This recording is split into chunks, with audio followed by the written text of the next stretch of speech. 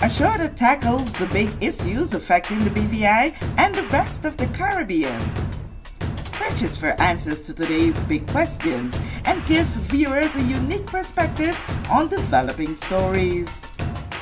Follow the big story with me, Kathy Richards, only on JTV.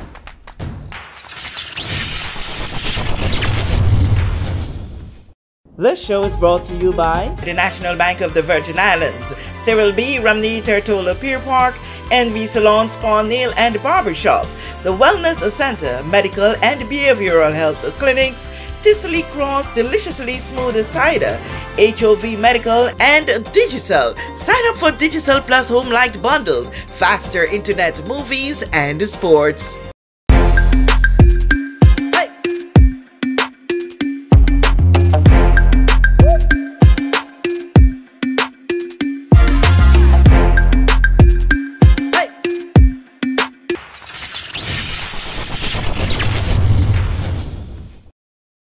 This is The Big Story. I'm Kathy Richards. I want to thank you so much for joining us for this edition. With me in studio, we have Ms. Abigail, and we fondly call you Abby O'Neill.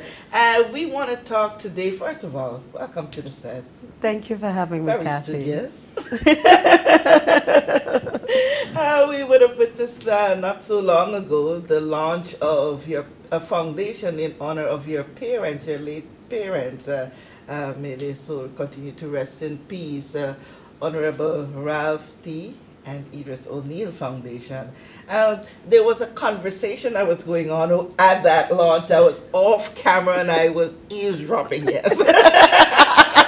Ears never close. And I said, you know what, there is more to this that, you know, we need to share with the public for them to have an even greater appreciation for what the foundation means, and more so to continue to support initiatives that will come up from time to time.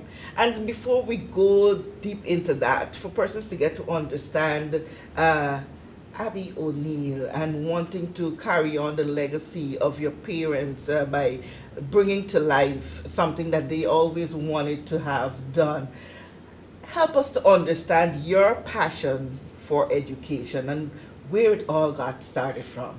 Well, Kathy, this is an initiative my parents always wanted to do once they retired, a family foundation. But, you know, circumstances, different things happened, and they ultimately passed away. So I felt it was my responsibility to do what I could to get this set up and running. As you know, both my parents were educators. When you talk about nation building, there is a direct correlation to our our legislators of the past and our members of the House of Assembly now, that many of them, many of the great ones, would have had a background in education. And so there is something correlating there when you talk about nation building, whether you studied education or you taught or you had a great and grounded education to a certain level, various levels, of course, whether it's apprenticeship or degrees or whatever. But we have to strive for the best in all areas, in what we study, what we apprentice, whether it's the creative arts, the literary arts, the culinary arts, apprenticeships, seamanship, that kind of thing, academics, whatever it is you have a passion for. Let's push our people into those directions and give them the opportunities so that they can flourish, building our community, and that way we build our country. And if we have world-class opportunities for our people, then our people will flourish. Okay, so bring it back to you personally. You would have paid keen attention, I'm sure, to the opportunities that your parents were guiding you to, and what you would have seen for yourself, and you would have taken advantage of some of most of those, I'm thinking. But there were one or two things that, you know, that your mama said, you know, you should explore this one. You said, man, I really want to go ahead. Yeah, but growing up, it was if I I had to take piano lessons and I had to take tennis lessons. Oh. But I ended up being having a keen appreciation later in life for those sports. I'm mad for tennis now. I watch every tournament. I can't play for anything. Because I remember you used to love to go on the tennis court. Yeah. But you know, my serve is just terrible. And but you develop an appreciation, and anything I was interested in, they at least made sure I had a cursory understanding of what it was, and if I wanted to go further, the opportunity was there. I ended up in the creative arts doing fashion design. And really? Yes, I did before I did international media. So so they are all for, they were all for not just academia, but if you have a passion for something, you know, do it to the best of your ability, and let's try with the foundation. What we want to do is try to make those opportunities plentiful, or more as the years go by, plentiful for people in the BVI, not necessarily young people, but people of all ages, who have talent for these various areas. At some point you went into diving? I'm a school instructor, yes. And diving school instructor, yeah? Yes. Okay, a variety of things involved in it. And so the part of the conversation that I heard and that caused me to say, come, let's talk on the big story, was the way you see your experience and your achievement in interlocking, yeah. How it could spin off if persons should take the advantage of what the foundation does. I was fortunate enough with some of my fellow contemporaries to attend the Interlocking Art Summer Camp twice. What's the Interlocking Art Summer Camp? Okay, well, it's Interlocking Center for Arts Education. Okay. So they teach every form of art, from visual, performing, recording, music, dance, theater, Shakespeare, painting, pottery, film, everything, photography. They cover it all. Like a multimedia. Yes, and so in the fall they have an academy. In the winter months they have a private school, and then in the summer they do a camp. And I was fortunate enough to go twice. Actually, the first time I went, Kamal Georges was one of the students who I went with. So yeah, I learned to play the trombone in 4 weeks, and by the time I came back, I was at the level where I could join the band in high school. But my main instrument was the saxophone. So it's intensive, but you have fun at the same time, and you get to go and see Shakespeare performed. You get people coming in for concerts, like Natalie Cole came in one summer, and so you have the choice to go and see musicals, plays, theater. We did a master class with Bobby McFerrin. So there's all these wonderful opportunities, and I'll be forever grateful for that.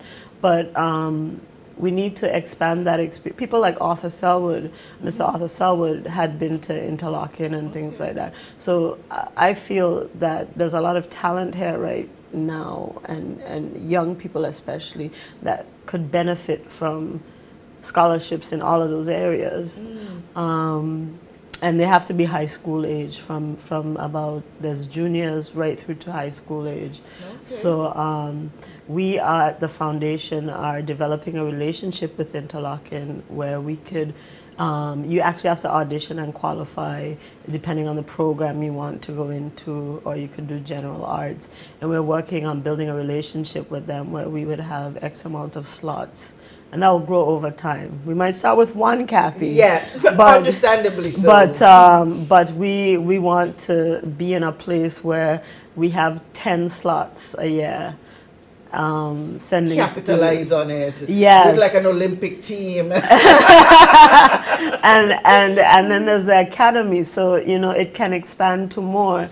So we really, you know, that is an amazing experience that I would recommend to any family to let their child explore. Yeah, awesome. So how we know the first initiative of the foundation is part of the food and wine festival that is coming up in next April, year. yes. So tell us, because the conversation was leading to how through this initiative, the fundraiser that is going to be happening at Rosewood Little Lakes could tie into those persons, those persons who participate at that level, how it could spin off to them even becoming prospective beneficiaries of. Well, so what we've done is that we have a great lineup of chefs for this event. We have chefs knocking down our door. I want to spend a week in the Caribbean doing great stuff. Yeah, wow. So we was like, okay, the week is full, but can we call you next year, or perhaps do something throughout the year, like a warm-up event or something like that in the middle of the year, like 6 months out or something like that. But this event, as you know, my father worked on the development of Rosewood Little Dix Bay, so we thought it was only fitting. We're working closely with the HLSCC Hospitality Institute and the culinary team, and then we have several chefs in contention to come down for this one-off event. You got a big one coming too. It's a big one. I can't say who we're talking to, but it's going to be super wow. Oh wow. Yeah. And that chef will work with the students from afar, set them tasks, give them lessons. You know, we're working out the details preparing them for when the chef arrives. And then the chef will spend time with the students. And the students will then be a part of the brigade that night. Now, where can you get world-class experience on a dinner like that with a chef of that caliber teaching you and doing a service with them? And so half of the ticket sales from that night will go to the culinary program at HLSCC. Awesome. Two things that stood out to me there when you talk about that. I'm hearing now mentorship. Yes. And I'm hearing apprenticeship. And that goes straight back to what the foundation, the foundation is going to do. Yeah. So it's not necessarily that we're sending people off all the time. Sometimes we can bring somebody in to do something, to work with the technical schools, the music programs, this and that and the other, to do master classes. There's a lot that we can do. We just have to be creative, and how we can, the key thing is to get maximum impact for what you spend. And through doing mentorship and workshops and master classes, that will help us identify the ones that really stand out, and that we need to push further, and not stand out that, you know, they might not be the best. Let's take food, for example, since we're talking about that. They might be a little rough around the edges with their skill, but their work ethic, their work ethic and adaptability, they might be the most improved because they take on the training instead of a I know it all attitude. So all of those things we're looking for in when we are helping someone, when we're pushing someone, because that's very important, because when we put our backing behind, we want to know that this person will do their part. So many avenues that continues to open up for persons in the Virgin Islands to keep this territory on this world-class stage. You know, we see so many things happening and we think that we're losing it, but there is so much more happening than the little that is keeping the name. I'm so impressed when you said that, you know, there are chefs that are knocking on the door wanting to come to this Caribbean island to can you blame them? It's the British Virgin Islands. And to make sure that you capitalize and get the best of what you really envision, and know that your parents are there wherever they are in despair, smiling down and saying, yes, this is it. You were careful in the composition of the members of the foundation. You want to tell us a little bit about that? Well, as it was down to me, really, I sought advice, and I took a step back, and I said, the best way to go about this is to find or identify and ask individuals who, if they're willing to serve, who either had a close relationship to my parents or were their colleagues in a close way. So we have Dr. Kedrick Pickering. He spoke on the program. We have Tony Roberts is our chairman, who his father, that's a second generation relationship. That his father was a judge. Foundation. Yes, as his father was here when I was a little child, and I remember him coming to speak at our school, and he became, his father became a close friend of my dad, and they were my family when I went to the UK to study. And then we have Miss Danica Stout, some of my contemporaries, Miss Noni Georges, and then we have Ian S. Smith, who is was my father's godson. And he's my godfather. His father is my godfather. And then we have Shea Alexander, of course, representing the O'Neill side. And then there's a couple others I can't mention at this time, but we do have our spiritual advisor, Reverend Dr. Keith B. Lewis, who's ex officio, but guides us. He was a close colleague of my mother. So I see. Yes. It's balanced. So it's very balanced in all that we do, and you can't forget the spiritual side in everything you do. Because through all things, that's what makes everything possible. Awesome. So now that we get a more in-depth understanding of the composition, what's all about, the focus, the areas of focus, and all of that. Many persons might be out there. So how do I tap in to benefit in some way from this foundation? Well, we're just starting out. I'll put that out there. We're just starting. You know what? At the beginning of anything, the cluster does be there. Everybody wants a bite. But we are working on all of that. People will know how to, as we go about our various initiatives, we'll make it known how it's possible to be a part or to qualify for certain things. We're also doing things in joint philanthropy, because if you have more, if you multiply your resources, you can do more. So there'll be projects led by us, there'll be projects with other foundations and organizations that we will be a part of, and things like that. So joint philanthropy is very key in order to multiply dollars to be able to do more. So there's a lot happening. It's an exciting time. A lot of work for me, but you're usually busy. And you know, that's our first initiative with the students, and that is quite intense because we have to coordinate schedules, flights, everything, accommodation, food to be prepared, lesson plans, all of that, and so and then work with the resort as well, and all of that. So it's intense, but the end result will be a wonderful one for HLSCC. Can't wait to hear of that, Abby. I want to thank you so much for sharing. I wish you so much. I wish you well with the foundation. Again, your parents have been remarkable people to this territory. They will never, ever be forgotten. Yes, when the eyes, okay, it's okay. Yes, it's all right.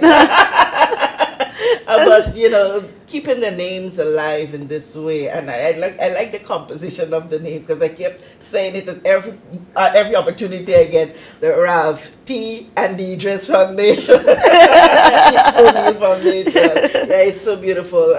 Continue to do the good work. I wish the foundation every success, and I trust that everyone who can take advantage of this to continue to develop themselves and develop this beautiful territory of the Virgin Islands, that they do so. feel free to come share with us when anything else is coming up, and we're more than willing to do anything in the name of nation building. I appreciate that, and thank you for having me, Kathy. It was an unexpected kind of big lunch, but but sometimes those are the best ways. Yes. And I promise I'll be a frequent visitor when we have news. And you'll be most welcome. Thank you, Kathy. Thank you so much. And I want to thank you so much for joining us for this edition of The Big Story. I'm Kathy Richards.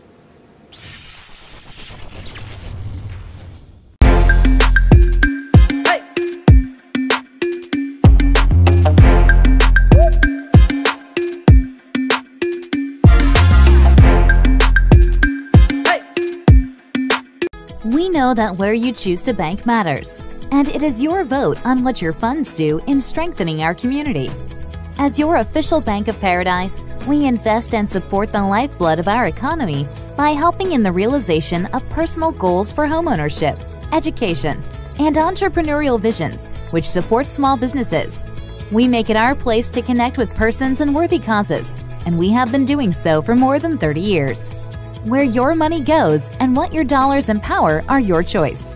And we thank you for choosing us, a bank that gives where it matters the most, for you, for our community, and a happier tomorrow. The National Bank of the Virgin Islands. Everyone looks to the future, but no one truly knows what the future holds. The number of people under the age of 20 with type 2 diabetes could increase by 49% by 2050. Let it be known that we all have a 30% chance of developing hypertension.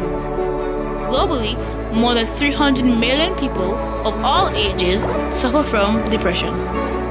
More than 60,000 young adults aged 20 to 39 are diagnosed with cancer each year. Obesity leads to problems such as stroke, heart disease, and kidney failure. No matter your race, age, or color, we are all at risk. These diseases can be managed or prevented if caught early. But with the right medicine and the right doctors to keep us on a path to live a robust and healthy life, we will live well.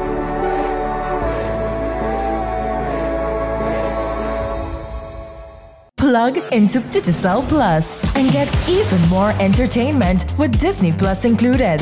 The best of Disney, Pixar, Marvel, Star Wars, and National Geographic all in one place. Whenever you want, plug into Plus to enjoy Disney Plus and much more with a home fiber bundle. Sign up today. Digicel Plus.